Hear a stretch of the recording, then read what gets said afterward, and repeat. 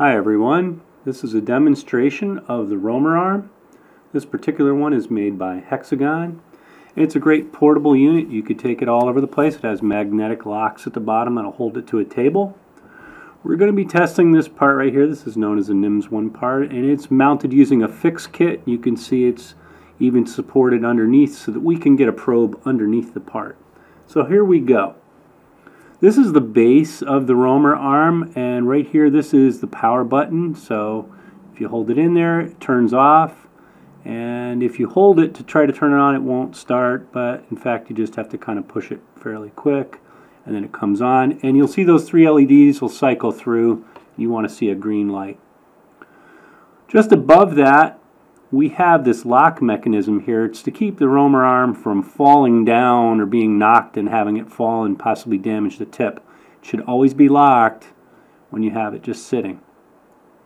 The roamer arm is made of a bunch of joints. There's 6 of them, so we can rotate it at the base.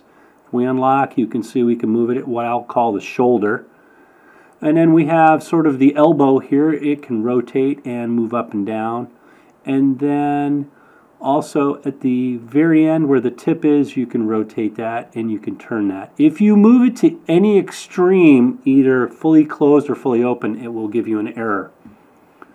Okay, so here's the tip. We have some buttons here, a yellow button, a red button, and a white button. The red button, when you have the tip in contact with the surface, you're going to press that and it will register a hit.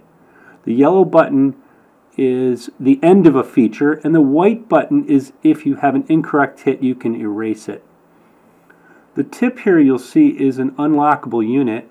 They're all about the same in length, but they have varying sizes of balls. This is a 3mm ball, and you have to align it correctly in order to reinstall it. So there's our 3mm ball. You can see it's not a very long shank on there. But you do have to line this up properly, and there is an index mark before the cam will lock it back in. There are older versions of this tip. There's a legacy style. Also, you might notice right at the tip there's also a little camera and there's a little light. They can be turned on through the software. And we can rotate it around 360 degrees, and we can rotate that. The head can actually be moved in a number of different directions. That's how you're going to hold it right there. It's kind of an uncomfortable grip, but that's the proper way. What we're looking at here is PC-DMIS. This is the control software for this. You actually would write a program for this or be an operator that executes this program. You can see in the graphics area we have the CAD model of the design. To run a program, we're going to show you this play icon here. This says execute if you hover over it. If we depress that, that starts the program. And it's going to take me a second here to get the camera in position. But you can see here, now it's saying please load the probe 3mm ruby. That's the correct tip for this particular program. We'll just say OK here. And this is actually a little bar that's going to show you the progress through the program, the execution. And above it we have this message here. It says make 3 hits in the top plane in a triangular fashion. This is an operator comment. This is something you would write into the program so that the operator knows where to place the probe.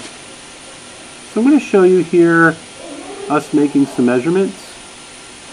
We don't want this thing to be at an angle to the surface. We want it straight up and down or on its side. And then we're going to press the red button to make a hit.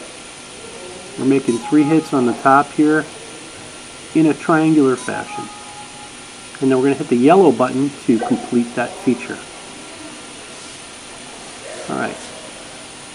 We're going through this first step of the program here, which is known as the manual alignment. This requires an operator to come in and make these measurements on 3 different faces in this particular case.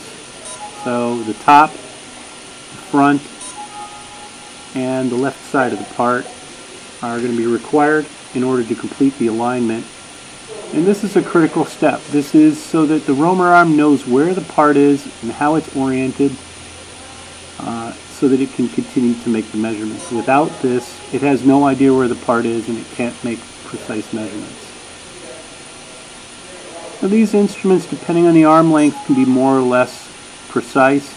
If you have a really, really long roamer arm, it is less precise than a very short roamer arm because it's trying to take all those 6 joints and make sense of them.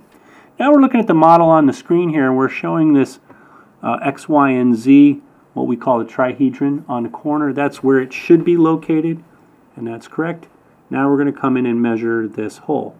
So it's going to take 6 hits within, 3 around at one level, and then 3 down inside at varying levels.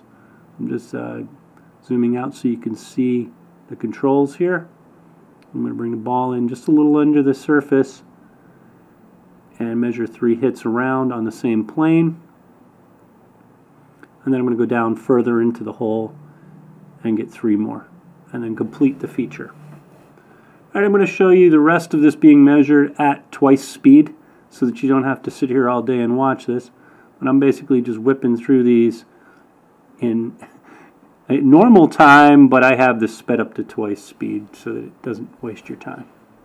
So we're measuring the holes, the slots, the sides of that slot. Anything the print has dimensions on, we have to make a measurement within. So a measurement in this case is moving the probe around and taking a number of hits on each surface or in each hole. The software will then coordinate all of that and compare it to the CAD model. The CAD model brings all the dimensional information into the software. We do need to check that that information is correct when we write a program. The operator is then just going to go around and make all these hits as directed by messages on the screen or by a pre-written routine that they work with. And you can see here I'm measuring every side, every single surface around this. I'm even going to bring the arm down so that I can get underneath. Alright, so we've now measured every surface here. I bumped the plate there, so I mean this is just a demonstration. Normally this would have been fixed a little better. The outcome is this report, and we see our nominal dimension and the tolerances, what we actually measured, how much deviation there is, and if it's out of tolerance.